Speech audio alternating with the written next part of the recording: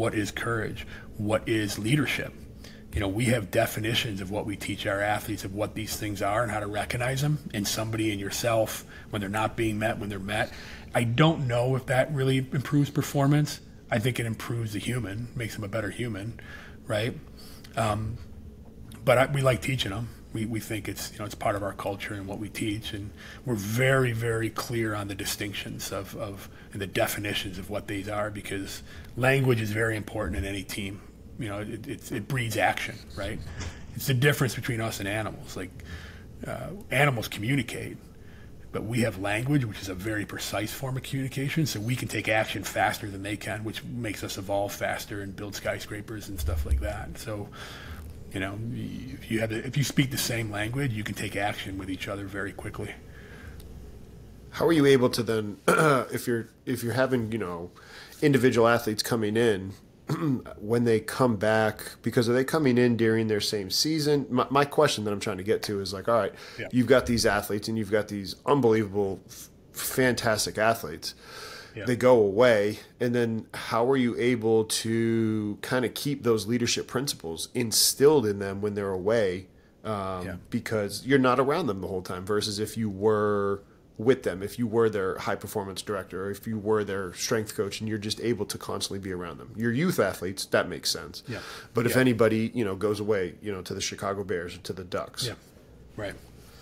I give them stuff to read on it, right? We give them stuff to have, and it's part of the game of this field we chose is there's some people that just come in for the off season and they go do their thing, but most of the guys we're still communicating, touching base with. Just really? Send them a nice note, send them a DM, send some, hey, someone had a rough game, send them something on perseverance.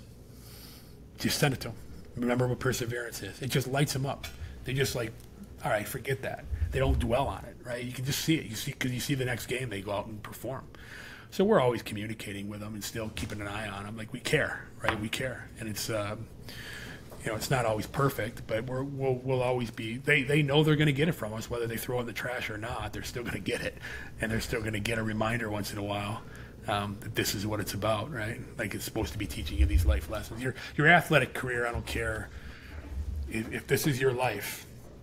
This is still your athletic career right there, right? It's still small. It can perpetuate a lot of financial success and things like that, or relationships, or get you a college scholarship and get you educated, but it's still a small portion of your life.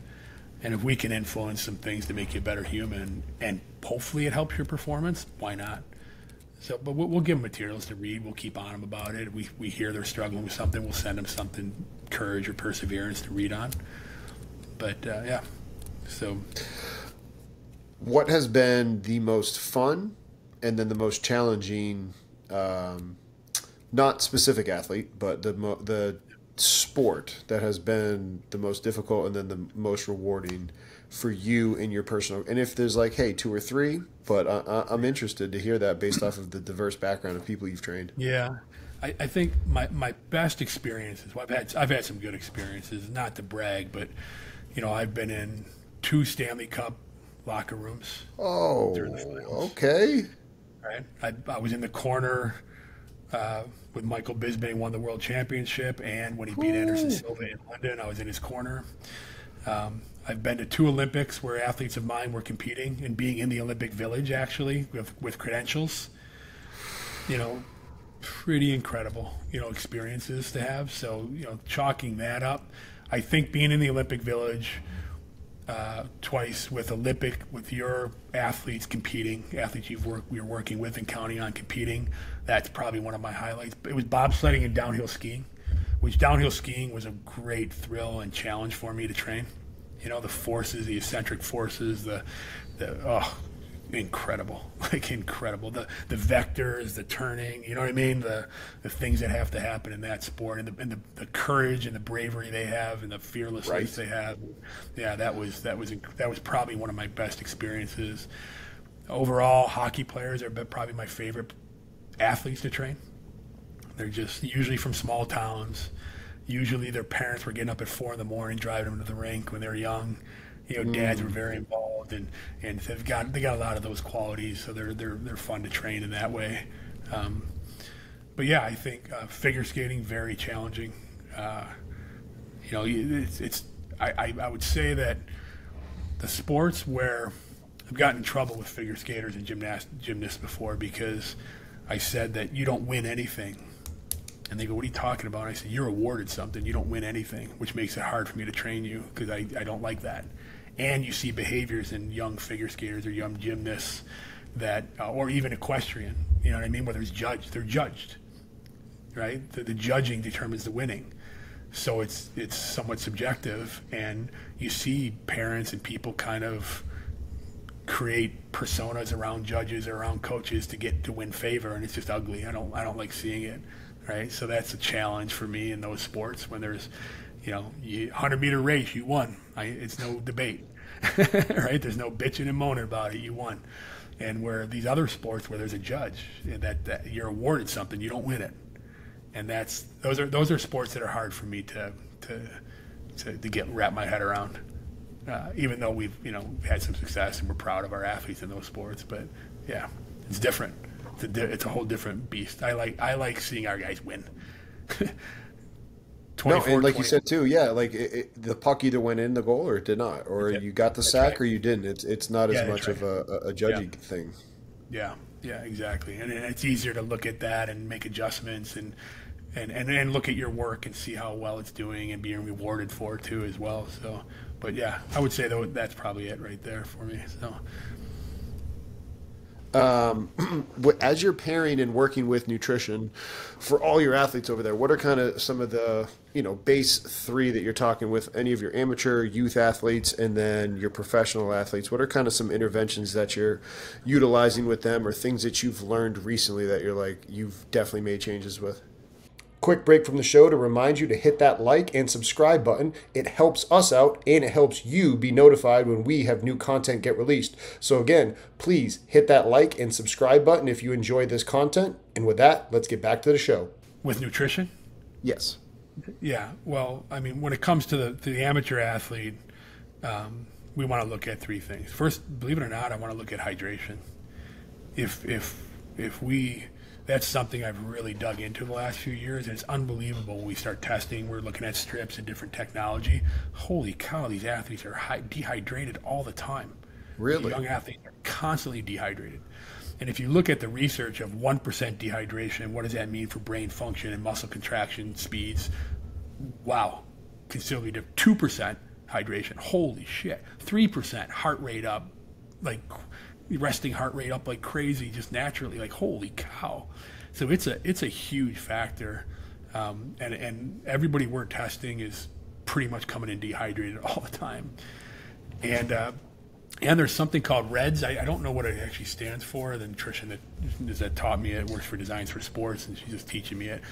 But we've noticed it too, that under eating calories, they're just not getting enough calories in. Calories are very important to get in for athletes, especially young, evolving athletes. And then I look at protein and fats and stuff like that. But I'll look at hydration and calories first. Like, let's make sure we're getting that off. If you're a shitty eater, I don't care. I want you hitting this calorie mark, and I want you being hydrated. And you'll see them just say, I feel great. And then maybe I can get a win with protein after that and things like that. Now, the pros, again, I'm very, very fortunate. I've got 2 practitioners I work with that are the best in the world when it comes to blood work-based nutrition. So Chris Talley out of L.A. with Precision Food Works. He's just incredible. He was the head physiologist of NASA for 9 years, in charge of all the astronauts. And how I met him, it was very interesting how I met him. I was fascinated with athletes losing strength, and they'd come back at the end of the year, their season, and like down to baseline power and speed again, right? I'm like, what happened here? Like, at the end of the year, you're at your weakest and less power. That's not good, right? And looking at muscle mass and things like that, and started trying some different protocols and kind of figured out that maintaining lean muscle throughout the year anchors some power and some strength, where you don't have to train it as much, right? Because these guys are beat up and they don't want to train strength and power that much. But if you maintain lean mass and you're measuring that, the research is pretty clear. Right around 4 pounds of lean mass loss, you're looking at a 20% decrease in power and a 20% increase in injury.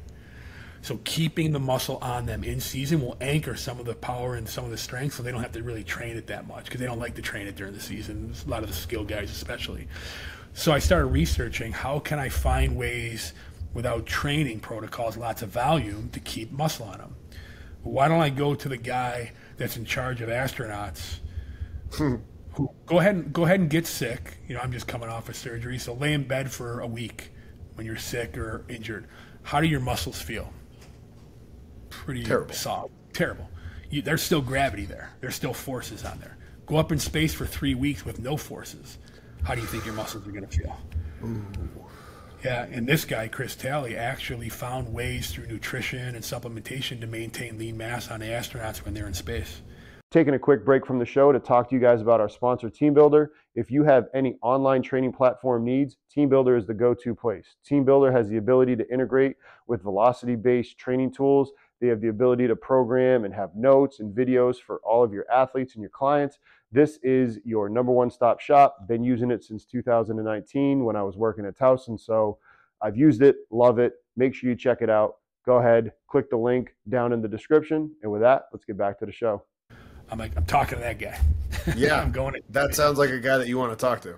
Right. So he's helped me tremendously with looking at micronutrients with pro athletes and how to maintain lean mass and brain function and recovery functions and stuff like that. And the other guy is Jim Laval, who's a functional medicine guy. He does blood work-based nutrition as well, who will look at a lot of different factors and, look at different ways. So the pros and the Olympics, they get right to that stuff right there. So there's no messing around with that. But the other ones, you got to start them on the journey where they're ready to step on the path, right? And if they're eating once or twice a day and junk food, then I got to start them on. Let's just look at calories and hydration, and let's start dovetailing in some protein. Then we'll start dovetailing in maybe some post-workout stuff for recovery and hydration right away, especially if they're doing 2-a-days. And then we start getting wins, and we take them as far as they want to take them. But, yeah, it can make a difference. Yeah. Oh, no, keep going, sorry. It's hard to – I would say that the nutrition game, because you hear about the guys eating Skittles and performing well, right? Right. I will say I can't claim that nutrition is going to improve your performance tremendously, although at the high levels you can see it. You can see a couple percent increase in nutrition if they get their blood work done and fix some discrepancies or some, But I will say longevity, 100%. That's one thing I'm proud of is, I've had hockey guys, one guy with a 21-year career in the NHL, 3 guys with 18-year careers, handful of guys with 16-year careers in the NHL that I've worked with their whole career, 12, 14-year careers, 10-year careers. And yeah, and that's something I'm very proud of as well. To whatever small piece I had in that, a lot of luck and a lot of other people working with these guys. But a lot of work on my end, making sure that things are working well in the movements that they need to be moving with, and I think the nutrition can help make a big play in the longevity part. One of the questions that I have for you is, over the course of this conversation, just how, like you said, calm, cool, and collective. Not only the best are, but I've noticed that with your personality. A, have you always been that way? But B, if you have not, what have been some of the tools to help you get that way? Because that's an unbelievable quality to have as a coach, especially if you're working with these high-level athletes. And like you said, you're on that razor-thin line of, we got to train them hard, but you got to keep them healthy, and they need to be able to perform because their livelihood depends on that. How are you able to stay so calm doing all of that? That's impressive. Yeah. Well, again, if I'm being honest, and I think Dan Paff and some of these older coaches will tell you the same thing, it probably wasn't until my mid-40s that I really felt comfortable and confident in stuff we're doing, right? It was really second-guessing a lot. But I think the same thing, some of the special forces. I've dealt with some sports psych guys that have worked with athletes and stuff, and I found sports psychology to be psychology with the word sport in front of it. 3-year, 4-year process. I'm like, no, this athlete's got a world championship in 6 months. They're freaking out in their head. I need faster help. I've learned a tremendous amount from special operators, whether it's Delta Force guys, SEAL team guys, especially the commanders. and some of the stuff they've, way beyond the typical self-help bullshit. You know what I mean? That you'll read, and that stuff maybe it's the first step in the journey, right?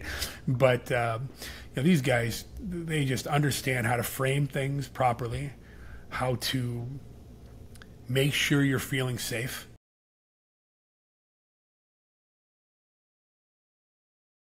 Congratulations on making it to the end of the video. Why don't you celebrate by watching more videos just like it? You can also help us on our quest to placate the algorithm gods by liking, sharing, subscribing, and commenting. Thank you.